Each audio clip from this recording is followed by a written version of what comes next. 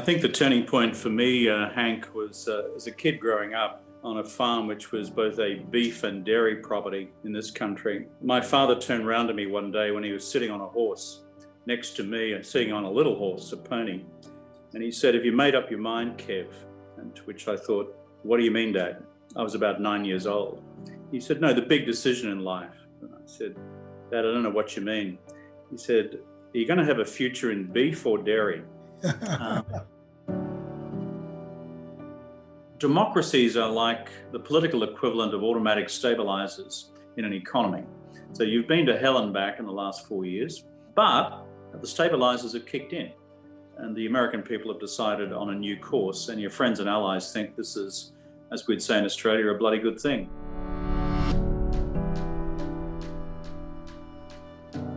Welcome to Straight Talk, a podcast about big ideas featuring candid discussions with some of the world's foremost thinkers and doers. I'm Hank Paulson, chairman of the Paulson Institute, and today I'm speaking with Kevin Rudd.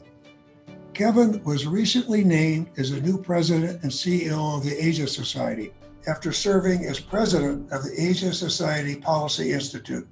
Previously, he served as the 26th Prime Minister of Australia and as Foreign Minister. He led Australia's response during the global financial crisis and helped shape the global recovery through his leadership in the G20. Kevin is a distinguished China scholar and leading voice on Asian affairs.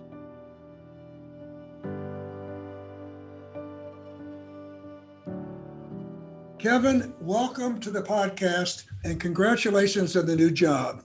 I can't think of anyone more qualified to lead the Asia Society into the next chapter. It was my great privilege to work with you when we were both in government, and it's not every day we get to learn from someone who is a prime minister and a China scholar. So let's start at the beginning. You grew up on a small town farm in Queensland, Australia. How did your upbringing there influence you? I think the turning point for me, Hank, was as a kid growing up on a farm which was both a beef and dairy property in this country. My father turned round to me one day when he was sitting on a horse next to me and sitting on a little horse, a pony. And he said, "Have you made up your mind, Kev?" And to which I thought, "What do you mean, Dad?" I was about 9 years old. He said, "No, the big decision in life." And I said, "Dad, I don't know what you mean." He said, "Are you going to have a future in beef or dairy?" And it was kind of that point, given my mother had been feeding me books about the world and God knows whatever else, I decided that a career in Australian animal husbandry was not for me, and that I wanted to do something else. So I started reading about the world, including countries like America and China. And in a town of a few hundred people, you have to let your imagination run right because there's not much else going. But that's kind of how it happened. It's funny, I grew up on a small farm and I spent a lot of time not just milking cows, but mucking out stalls. And, I learned pig manure smelled a lot worse than horse manure. I like certain aspects of it, but I didn't want to be a farmer. So talk about your interest in China and how did it get to the point where you immersed yourself in the language, the history, the culture, the politics? Just amazing how deep you've dug. Where did that come from? Well, I think because it's a funny thing coming from more isolated parts of the world, perhaps where you grew up and where I grew up, Hank, is that you develop an instinctive interest in the rest of the world, which in those days you couldn't see. So reading a lot, but I put it down to my mother, actually. Neither my father nor my mother had ever really finished what you would call in America elementary school. They were both children of the Depression and not much by way of educational opportunity, but they were deeply self-educated, as was the trend of the time. So my mother would feed me books. I remember her giving me a book one day on archaeology, and I was looking at all these classical building structures, and the last 2 pages, having danced our way through Mesopotamia, Egypt, Greece, Rome, etc., last 2 pages was on China. And I looked at these roofs, on Chinese temples, and I thought to myself, I like that. That's kind of different. So then a few years later, I remember as a kid, junior high school, sitting in my study bedroom, working away on something. And my mother came in. My father had died in the meantime. He was killed in an accident when I was a kid.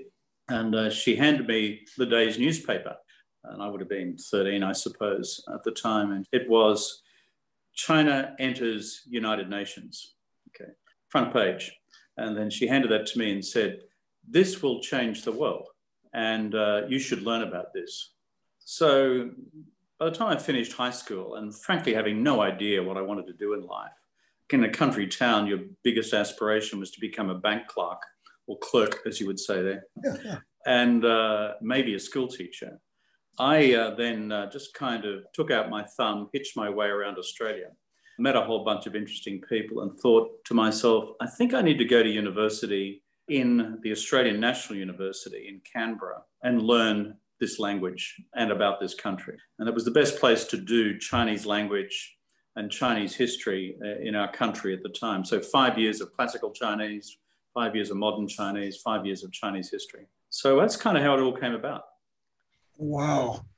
Yeah, so very different. When I was growing up on the farm, my aspiration was to go to Canada and fish. Yeah, I love that. So my interest came about a little bit later.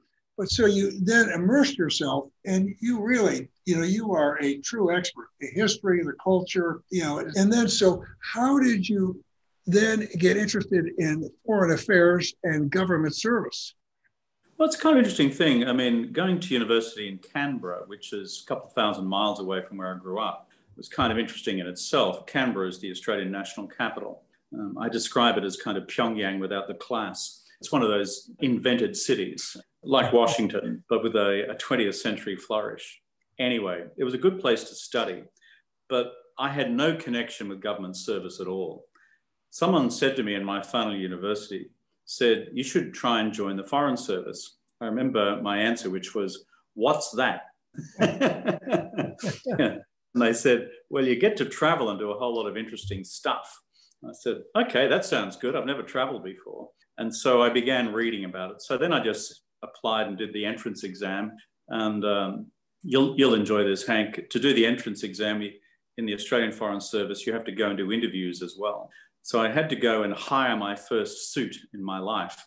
And so at the age of about 21 or 22, and I went to a suit hire shop and I got a blue one and a grey one, three-piece suit to make me look respectable. It cost me $20 a suit to hire for the day. I remember paying it. So I went to the exams, and to my great shock and surprise, I actually did well, and they recruited me into the Australian Foreign Service, which is a great training ground in public policy. Yeah, it sure is. And so then, the Foreign Service, which is a career track, in the U.S. it's a civil service career track. But so it's not very often you hear of someone who goes into the Foreign Service, becomes a prime minister. So talk about your experience in Australian politics and how your career unfolded.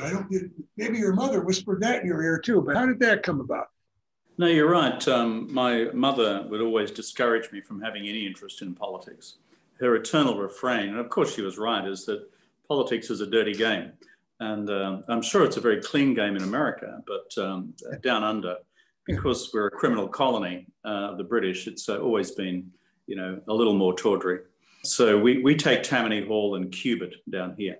But I think what happened was this. I remember having done a number of diplomatic postings, the last of which was Beijing in our embassy there, where I was responsible for our analysis of Chinese politics and the Chinese economy in the lead up to Tiananmen. This is the period I'm talking about. Yeah. In 89. You were there during Tiananmen too, weren't you? Well, actually, what happened was my posting had finished by then, but I'd gone back and I was there in a private capacity, but I was in Tiananmen Square literally until about 5 or 6 days before the tanks moved in. So I met all the students and I wandered around the square. And because I speak Chinese, I was speaking to all the democracy activists as well. So I have deeply impressed memories of those days, deeply impressed. Anyway, go back to your transition to deciding you wanted to run for prime minister. Well, in the United States State Department, you have this institution called the Planning Staff or the Planning Bureau, policy planners. I was in the Australian equivalent when I got back, and I remember doing this huge paper for our then foreign minister on what Gorbachev would mean for China and strategic policy in East Asia. It took me about 3 months to write this thing. And I got a note back eventually from the Australian foreign minister at the time, which had 2 words on it: good work and tick. And I thought, that's it? and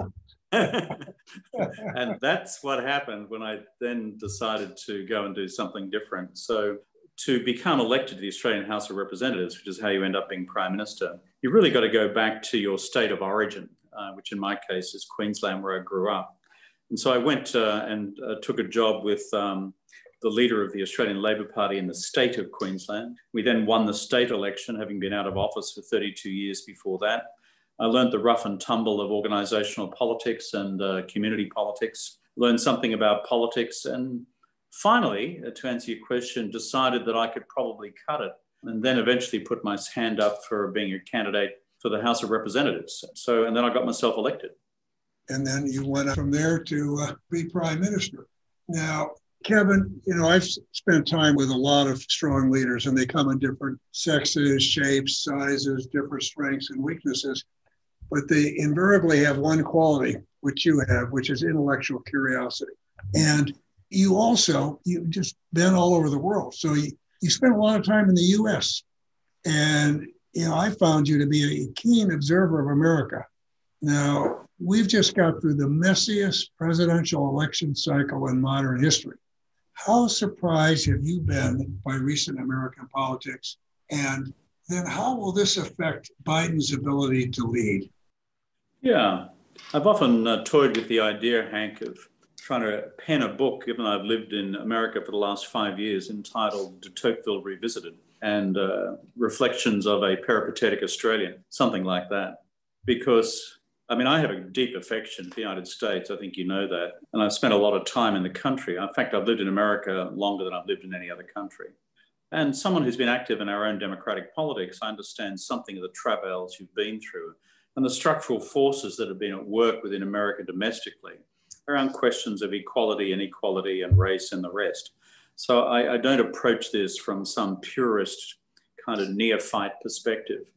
So you've been through a really rough time. I think, though, had the American body politic gone into the polling booth for the November 2020 presidential elections and re-elected Trump, then the world would have shook its head and concluded that America had decided to retreat permanently into itself. So for the rest of the world, including your friends and allies around the world, this was a very important election, not for the usual sort of publicly stated reasons, but for the private views of many of us who have worked in chancelleries and governments and foreign ministries around Asia and around Europe, wanting to know whether the American body politic still wanted to be part of the world and lead the world. And so for all of us, and I've worked closely with Republicans and Democrats in the past, and I don't have a particularly sharp partisan view of domestic American politics at all, even though I'm from the center left of my own country.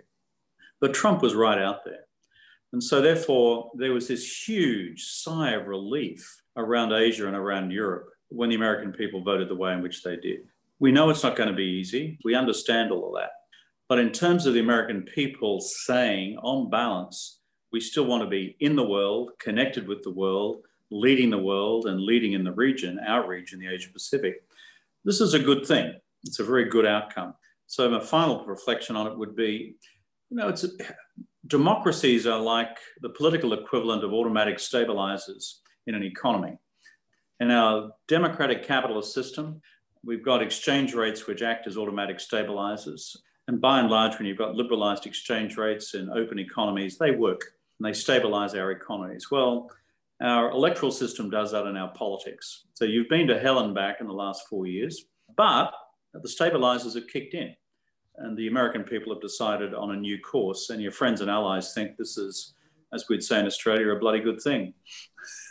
So looking at the Biden administration, we know one of the changes will be that climate change, combating that will be a key part of his agenda, and climate diplomacy will be a big part of what he does overseas. Now, as Prime Minister, I remember when you were Prime Minister and I was Treasury Secretary, talking about climate change, you were a powerful advocate for action on climate change in a country where it wasn't always easy to be an advocate.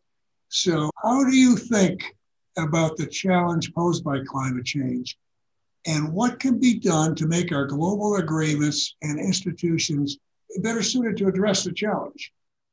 Well, I'm glad you raised this one, Hank, because it's a public policy passion of mine, and I know of yours. And frankly, for most of us who belong to the mainstream traditions, political traditions of our major democracies. And you're right, I come from a part of Australia which is traditionally as progressive on climate change politics as the great state of Arkansas in the United States. Somewhere between Arkansas and Alabama is kind of where I grew up. Yeah. And so being well, it's a tricky business, as you know. Yeah. But so I understand domestic political constraints, but as you know and I know, the global environment in which we're working has also changed over the last 4 years. Two big things I think have happened, which point to the future and give me some basis for optimism. One is what we've all done through a combination of public policy and the sheer power of our entrepreneurs and innovators to bring down the unit price of renewable energy. This is a big game-changing phenomenon. The second big mega trend, in my judgment, has been the decision by the Chinese not to become reluctant camp followers, but active participants in global climate change action. And the Chinese haven't done that because they're in love with America or they're in love with Europe or they're in love with the rest of the world. They've done it because they're creatures of science and they've worked out the domestic science for themselves that unless China acts nationally on climate to bring down greenhouse gas emissions and does so collaboratively globally, then China's mid-century dreams for the China dream for the great rejuvenation of the Chinese people gets this huge exocet in the side of the ship, and it's called climate change impact. Drought, flood, extreme weather events, food security problems, internal migration shifts, etc. So having the Chinese now actively on board is reflected in the unfolding documents of the 14th five-year plan for 2020-2025, and importantly, Xi Jinping's commitment for net carbon neutrality by 2060, puts us in a radically different place than where we were even 4 or 5 years ago when we signed Paris. Biden's lined up on carbon neutrality mid-century. I know the Senate could be a problem.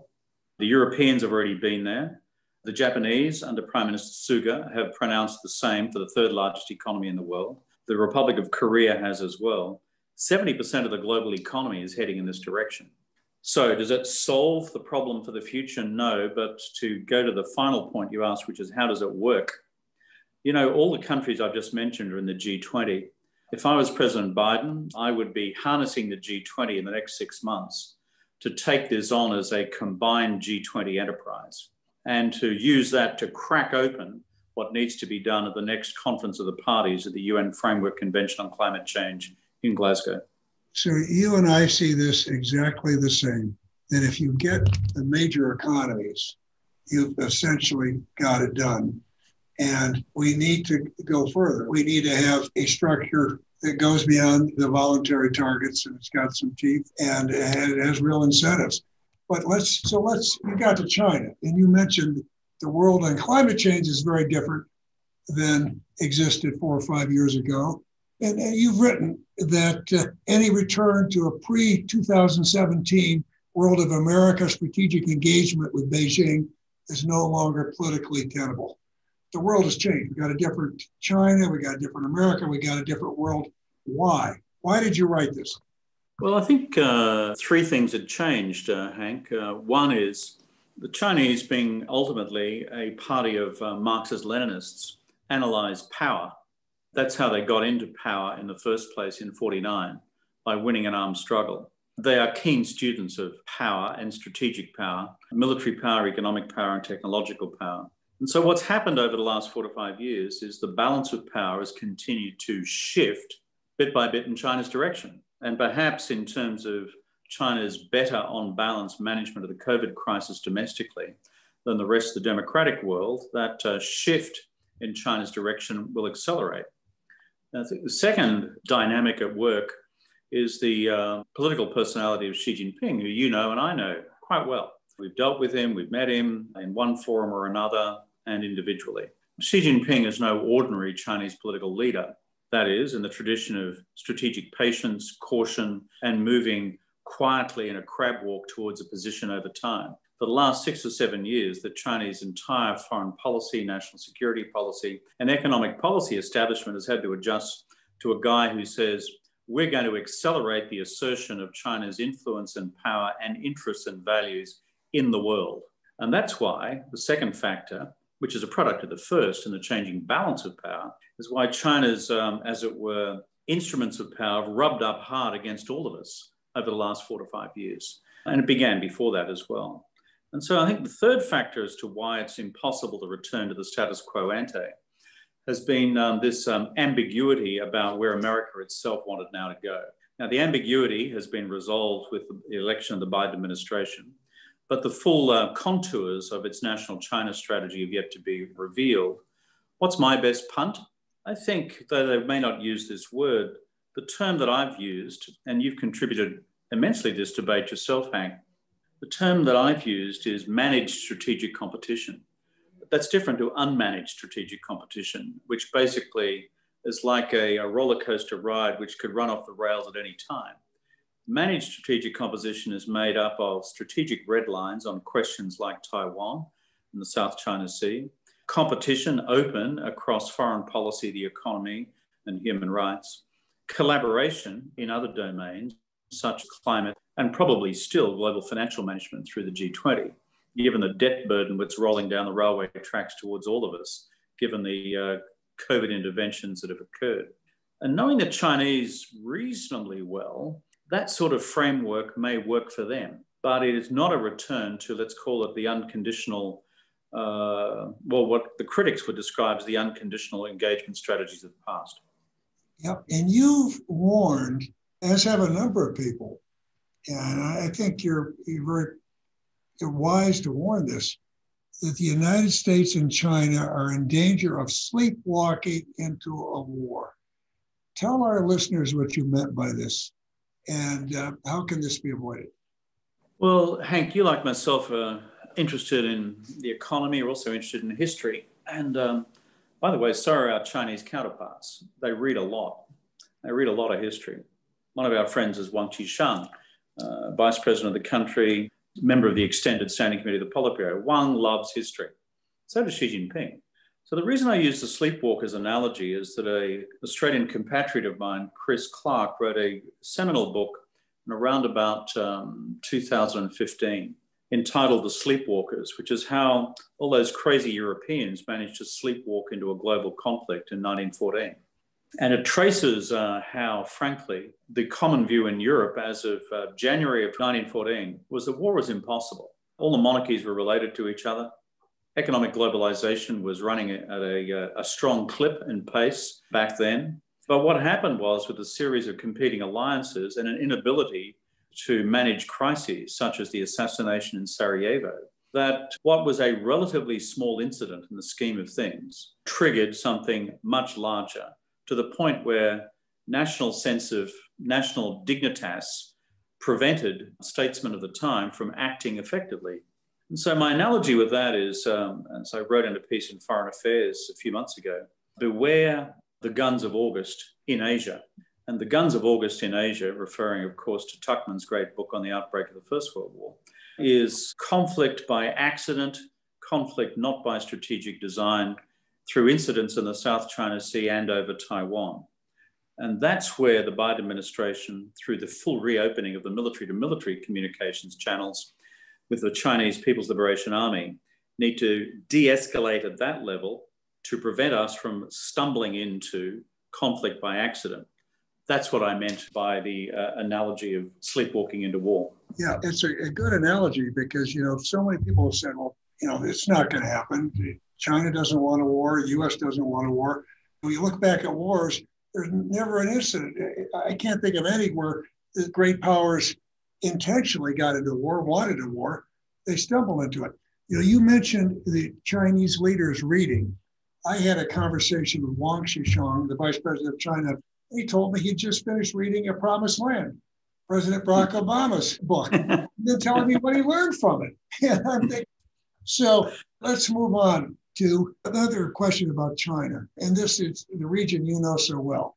I've said before that decoupling is easier when you're actually a couple, and so people talk about decoupling, right? And the U.S. may decouple, but what's the rest of the world going to decouple?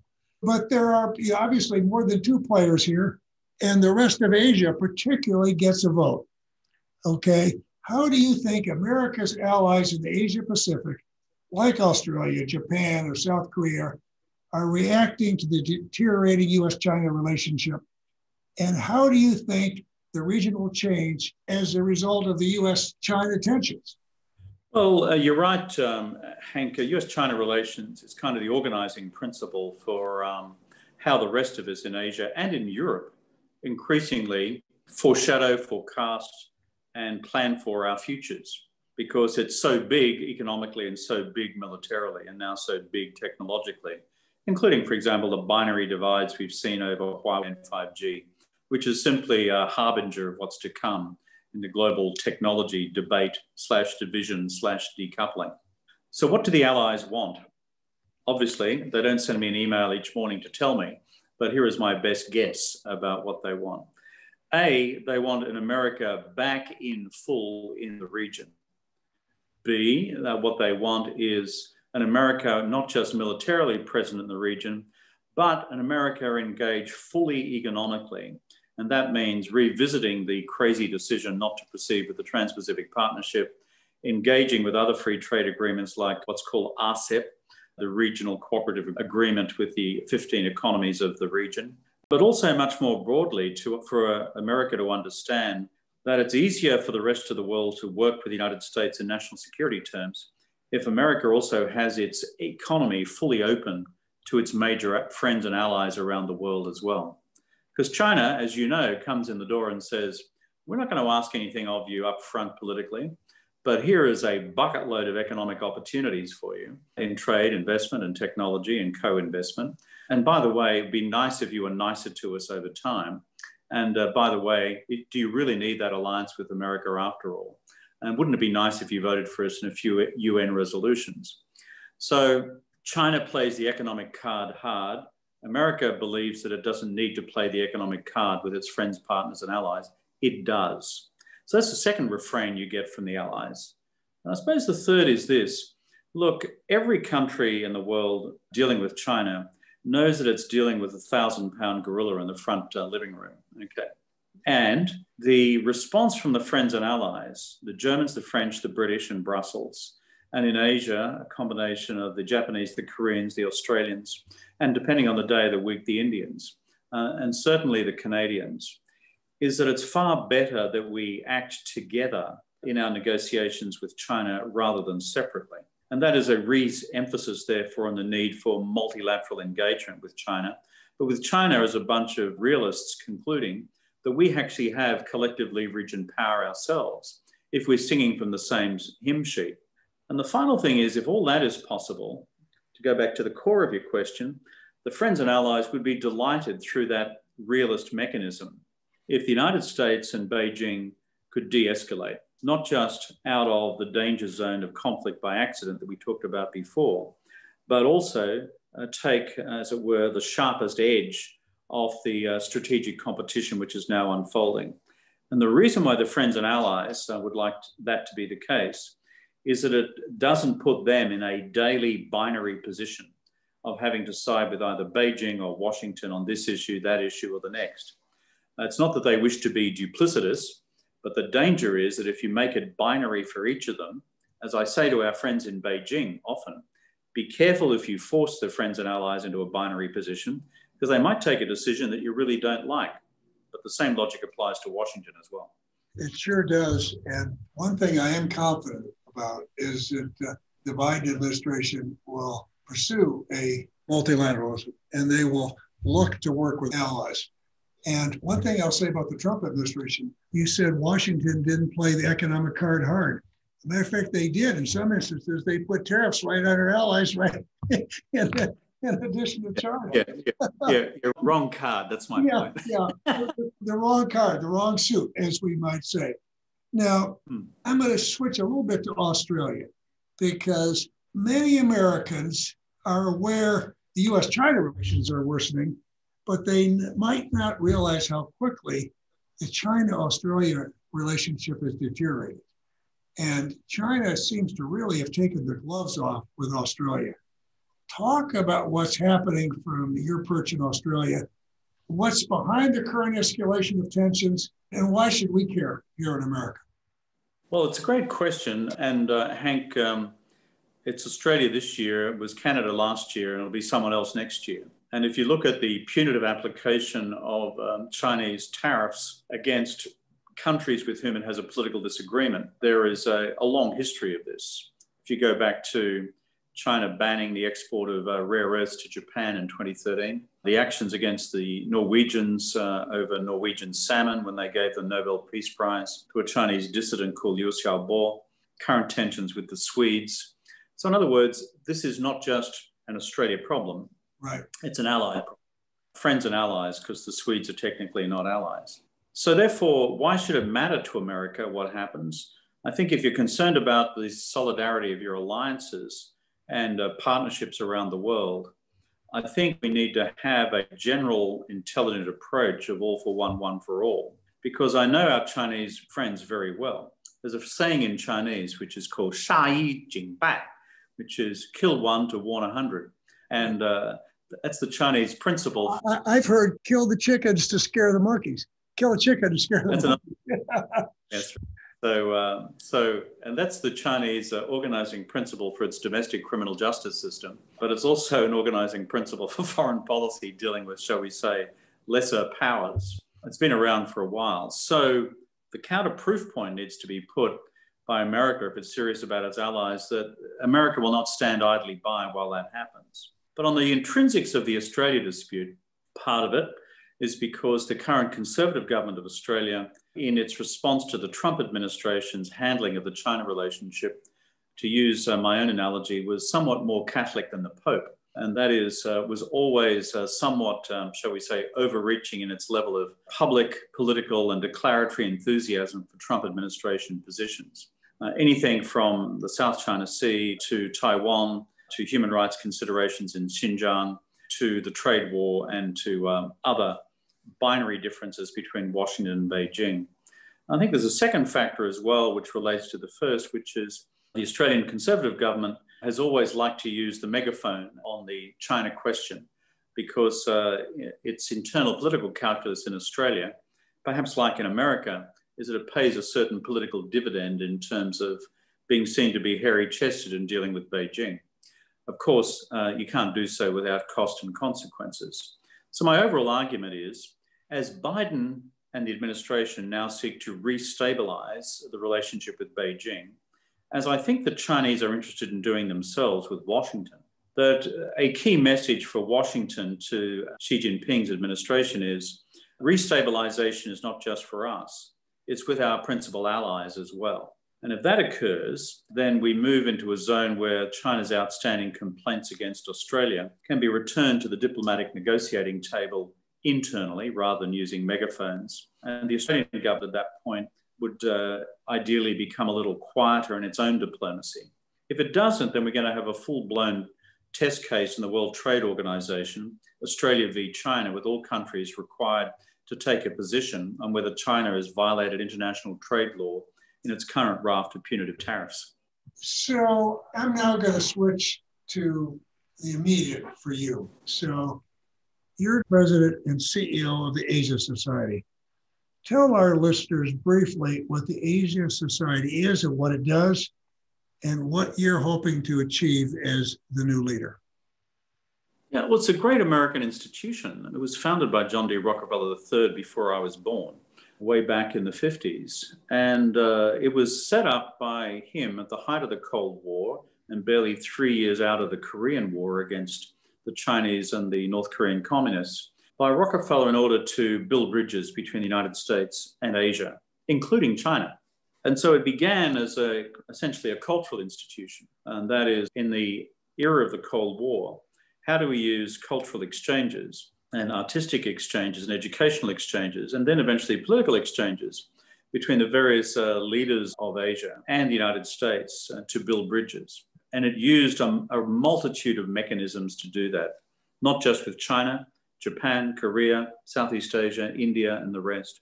Roll the clock on 60 or 70 years. We now have a network of 13, 14, or 15 centers around the US and around Asia. And our mission statement today, Hank, is this. One, when a whole lot of people are running around the world blowing up bridges, we go back in as kind of like a quiet team of field engineers trying to build the bridges back. That's one of our mission statements, and we try to be creative about that. It's not just culture, it's policy and it's dialogue, and a lot of it's below the radar, including work we've done over the last 2 years of the Trump administration with the knowledge of both administrations. The second is not just building bridges, but frankly, also being, as it were, the originator of policy ideas of how we break logjams between countries. And so we've done a lot of work below the radar on the US-China trade war. The last 12 months, we've done a lot of work between American and Chinese leaders on climate against the contingency that a Democrat administration would be elected. And the two sides would need to hit the ground running on climate, and other work that we're engaged in as well. So it's not just passive bridge building, it's active proposals for how we solve problems. I'm in the business of creative problem solving, a bit like you, my friend. Yeah, we can all stand on our own bully pulpits and scream and holler. It might make us feel better for half an hour. Doesn't fix a damn thing. I'm into the problem fixing business, and I hope to use the Asia Society for that purpose for the period that I'm running the show. And, the only way you can be a problem solver is do what you do. Listen to both sides, compromise, not be an ideologue, figure that sometimes half a loaf is better than a whole loaf. And, or someone said to me the other day, this person was talking about himself, but he said, I'm a troubleshooter, not a troublemaker. That's true. And there's a big difference, It's there's a big, big difference. So, and sometimes, being a troublemaker internationally is good politics domestically. And so that's where the tension comes about. So one last question for you. Look into your crystal ball. What will U.S.-China relations look like over the next 5 or 10 years? And how do you see China's role in the world changing over that same time? What China wants to do over the next 10 years is become the world's largest economy, as GDP measured by market exchange rates. And given the COVID impact, that may well occur. Question mark on the future direction of China's domestic economic model, and some problems in terms of China's private economy direction and the concern of Chinese private business leaders about their future. And for those of us who've looked carefully, for example, at the Ant Financial float debacle recently, there are questions about the Chinese domestic economic model. But where they want to be is the world's largest economy. And by 2030, they also want to be the recognized peer competitor of the United States militarily in East Asia, but not globally. And thirdly, they wish to have become a peer competitor with the United States in all branches of technology. And that's consistent with not just what we saw in their 2015 blueprint on Made in China 2025. It's also reflected in the early drafting of the 14th five-year plan, which takes them through both to 2025 and in a longer shot through the 2035. And I think the final element of where they want to be, Hank, is this. Xi Jinping, as you know, is not about to walk away anytime soon. He is a fierce internal political operator. He's launched an internal party rectification campaign in China itself to keep his political opponents not only on their toes, but possibly in jail. And his aspiration is to be China's paramount leader through to, in my judgment, 2032, 2035, thereabouts. In other words, we need to, as a world, lock onto the idea that Xi Jinping will be a leader of comparable duration to Deng and prior to that Mao. Will they succeed in all of this? That's the other key element of your question. On the balance of probabilities, I think if the Biden administration has the decade to work, and with a moderately cooperative Congress, in my judgment, America has every capacity to give China a run for its money. America often in its domestic discourse underplays its inherent national strengths, particularly in technology, and the formidable qualities of the American military. But to do it, Hank, America for the first time will need, not as just a nice afterthought, but a part of its rolling operational strategy, to harness its principal allies in a coordinated strategy for dealing with China. Otherwise, America as a single nation state will not have the capacity to do that. So given those variables, and given the predisposition of the Biden administration, if Lady Luck shines on them just a little, you never know. By the end of the decade, this could be a much more contested space than China dreams of. And for climate, to finish on a matter near and dear to both our hearts, I'm actually medium-term optimistic that we may have started to turn the corner on this in geopolitics and in real energy policy. Huge distance to travel. Paris only took us at best 1/3 of the way. But you know something? I think efforts of yours and others around the world, I think we're starting to build a critical mass of momentum now.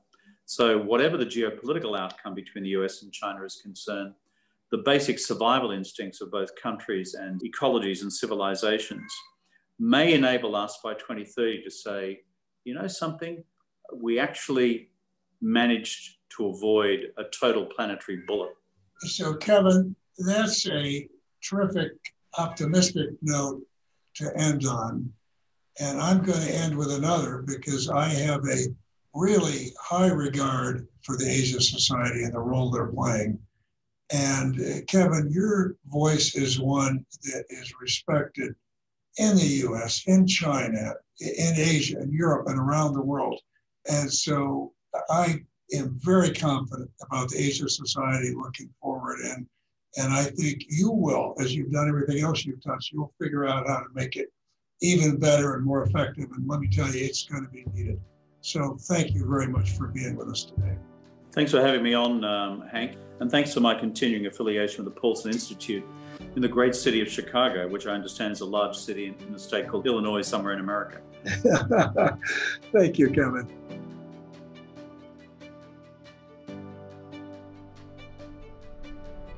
You have listened to Straight Talk with Hank Paulson, a podcast of the Paulson Institute.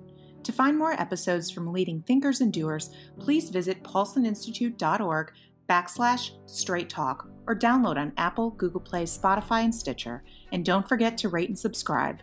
Thank you for listening and see you next time.